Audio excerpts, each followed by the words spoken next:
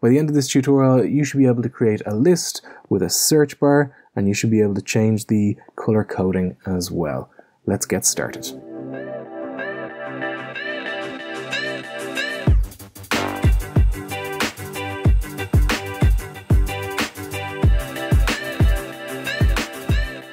Hello and welcome to another Thunkable tip. This is continuing our series on lists and list pickers and spinners. Today what we're going to do is we're going to create another new app, and this one is going to be all about the list view. So stay tuned for more. Okay, our user interface is going to be very, very simple. We are going to create a list view, and all the items within this list view are going to be searchable. So if you saw the tutorial on the list picker, you'll understand that the elements from the string are going to be comma separated. So that means that every time you want to put a new item or a new element into your list view, you just place a comma after it. So I'm going to go for days of the week: Tuesday, Wednesday, and Thursday, like that. Okay, these items appear on our screen. The usual sizing properties are available here. We'll set it to fill parent. You can change the selection color and the background color of the list and the text color of the list. So let's do that. Let's get a blue color here, let's say. What we might do is we might make the text a little bit bigger as well. So in order to make everything searchable, this is the property that we're interested in. It's called the filter bar, like that. This puts a little search bar at the top of your app. So without any code at all, let's go. I've got live testing running here in my other tab. Without any coding at all, let's have a look here. So we've got our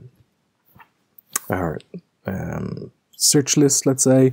If we type in T, we can see that we've got Tuesday and we've got Thursday. If we type in any other letter, then it searches then based on the spelling of the elements. So let's do a little bit of coding here then. When the list view here, after picking, so you're able to obviously choose something from the list picker, or the list view, excuse me, the list view after picking, you're able to choose something out of that. We've got the same thing, elements from string, and we've got our selection color, selection index. So let's just start off by showing the selection index in the title, just to have an understanding of how that works.